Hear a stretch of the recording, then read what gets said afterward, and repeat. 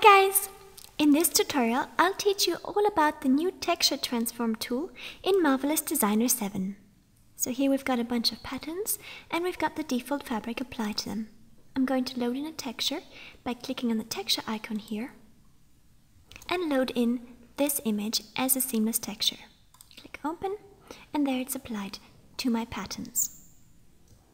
To transform this texture, I'll take this tool, which is the texture transform tool, and let's say I want to move the texture around on this pattern here.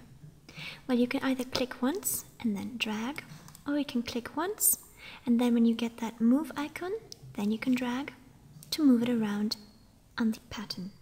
If you want to scale your texture, there are several scaling controls here. This one scales it evenly, so you can see if I scale it up, the smiley faces, the stars are all still keeping their proportions.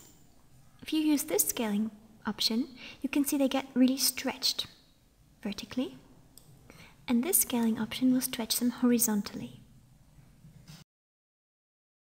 If you want to rotate a texture which is applied on one of the pattern pieces, click on that texture, then you'll see this line icon appears, and when you hover over the dots on the tips, you get this rotate icon, and then you can rotate the texture on that pattern piece. As you can see, only this texture and this pattern is rotating. If you want to rotate this texture across all the patterns that it's applied to, click on any of the patterns and then use this rotate option to rotate the texture across all the patterns. If you hold down Shift while you're rotating, it will snap to horizontal and vertical axes.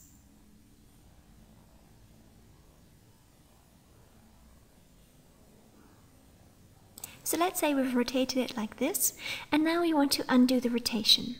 And maybe we can't use the Ctrl Z key because we've done all kinds of other things to our patterns, and we just want to reset the rotation. To do that, right-click on your patterns and say Reset Fabric Angle, and there you can see it all snaps back to the way it was when we applied it. The Reset Fabric Angle only works if you rotated the textures using this rotation tool. If you used the individual rotation tool on one of the patterns, and then you try saying Reset Fabric Angle, nothing is going to happen. If you wanted to reset this texture to be horizontal, like it initially was, try the Align Grain X-axis or Y-axis option. If we use the X-axis option, you can see aligning this texture vertically. So in this case, let's select the Y-axis. And there we see we now have it nice and straight like it initially was. Now if I were to use this general rotation on this texture and then try to say align Y-axis or line X-axis, nothing would happen. Because if you use this rotation option, you have to use the Reset Fabric Angle to bring it back to the way it was, instead of the Align Grain X-axis and Y-axis. When a texture is applied, as you can see, it runs horizontal to the bottom segment line of that pattern that it's applied to.